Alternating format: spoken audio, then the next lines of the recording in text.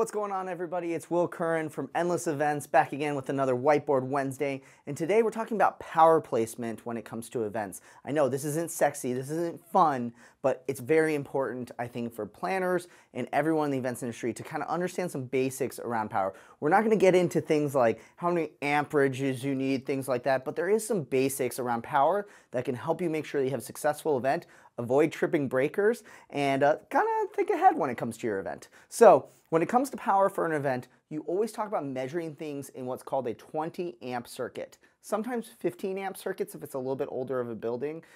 Essentially, 20 amp circuit is a single outlet.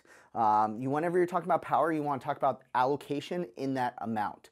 So what that means is that if, for example, you need to have a ton of lights, you might need, 5 20 amp circuits just for that. So whenever talking to a venue about how much power you're going to need, before you're getting into those big high voltage power systems and everything like that, the power drops as we say, you might be talking about the normal power in the room and how many outlets and where are they placed and everything like that. So that's what we're talking about today, is how and where you need to be placing your power for a very successful event. So I want to talk about this as a very specific scenario that happened just a couple weeks ago, and how just asking the question of how many 20 amp circuits in a room is not enough. So for example, in this event, it was a very small, small size general session, right? You got your chairs, you have your stage, maybe 2 screens on either side, some speakers. Maybe you had some stage wash just for some basic lighting on stage, your front of house area.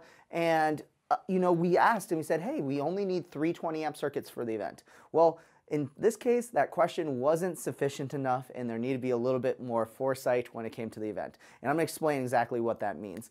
So normally, whenever you're talking about saying you need 3 20 amp circuits, we're going to split up things. For example, maybe the screens and the audio are going to go on one 20 amp circuit, the lights are going to go on one other 20 amp circuit, and then we're going to use the front of house and all the tech table stuff on another 20 amp circuit. Well, what happened with this venue is that instead of it being very logically placed, it was very illogically placed when it came to the power. And I'm going to explain what I mean exactly here. So as we were starting to set up the event, we started looking around for outlets that we could plug into and kind of looking where they are. The general convention, and again, this is the general convention. A lot of newer buildings are this way.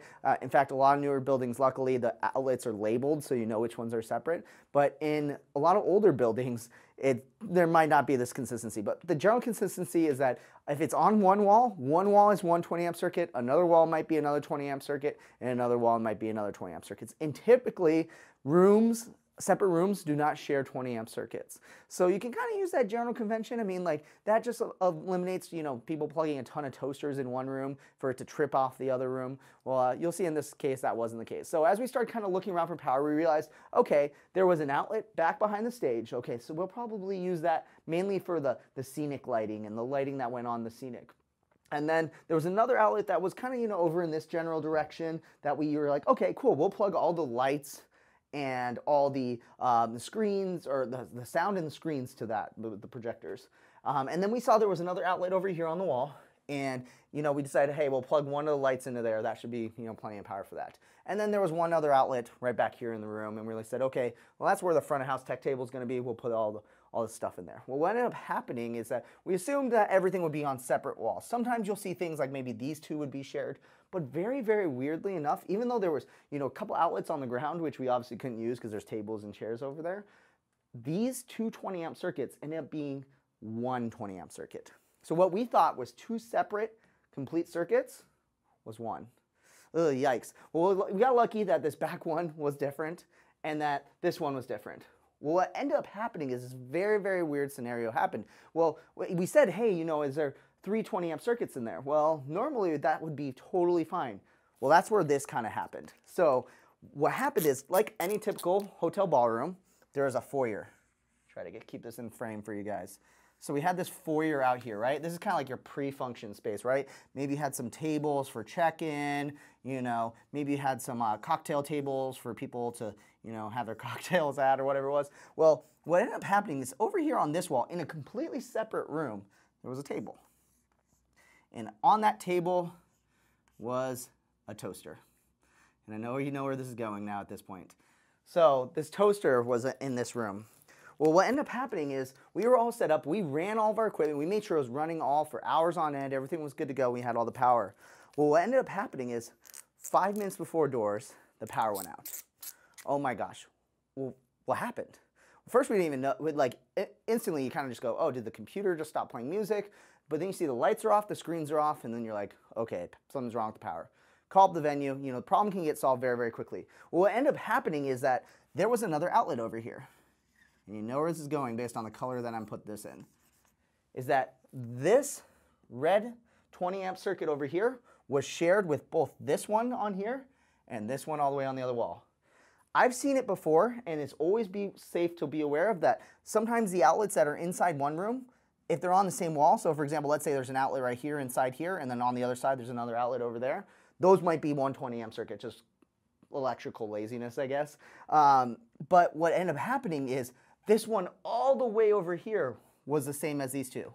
So what it did is it knocked off our screens, our sound, the light over here, and the stuff that we had plugged in over here.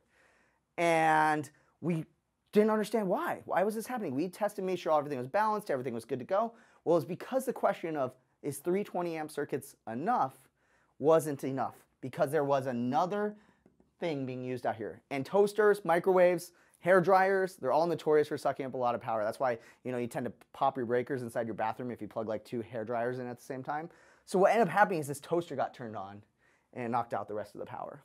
So it's important for you to know this story because a lot of times we go into venues and we say, hey, how much power do you have? Okay, we have 3 separate 20 amp circuits for that bottom.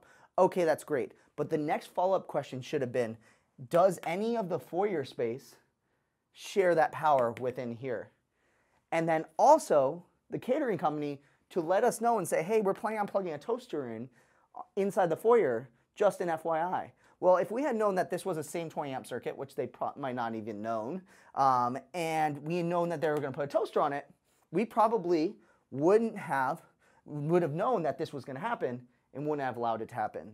So what ended up happening is the client had to order a power drop, which obviously is expensive, and we didn't want to do that, but we had to for that space. And that's just a reason why it's really, really important for you to know that the placement and where everything's going inside the space of your room. Because these power drops that use high voltage power can be very expensive, and sure, they give us ample amount of power, but we definitely don't want to do that. So let's make sure I covered all the things I thought I would talk about. So what is a power drop? What uses a lot of power? What doesn't? Things like, for example, we talked about toasters and non-AV related stuff, but things in AV, things like conventional lighting, for example, use a lot of power. Projectors use a lot of power. Speakers use a lot of power.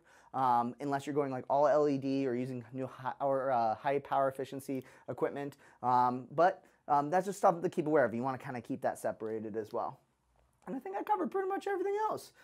So yeah, so you can kind of see how something that would seem completely illogical, that an outlet all the way over here would share a toaster all the way in a separate room on a separate wall all the way over here. But it ended up making a little bit of a nightmare. Luckily, we got it all fixed and everything was good to go because we were able to problem solve really quick. But you could avoid this situation just by asking those simple questions of, in addition to how many 20 amp circuits do you have, where are they placed, what's getting plugged into them that isn't just the AV equipment, and also is there anything weird and funky about your venue that we need to know about when it comes to power. So I hope this was super duper helpful for you. I'd love to know down in the comments down below, what sort of like power nightmares have you had before? Do you have a story of when things kind of went awry and you had wished that you had known either about this or maybe there was something else that you picked up on? I'd love to hear down in the comments down below. Please let us know. And if you like this video, make sure to smash that like button. If you didn't like it, make sure to show some dislike, but make sure to leave us a comment and tell us why, because I want to make sure I make these videos even better. It's almost been a year since we've been doing this, so really, really exciting as well. And yeah, if you really, really like this and you want to get more, make sure to subscribe because we'll send you emails, we'll send you notifications and let you know when the next Whiteboard Wednesday is. But I got to get out of here and go prevent some more power disasters. I hope you guys have an awesome day, an awesome event, and I'll see you real soon.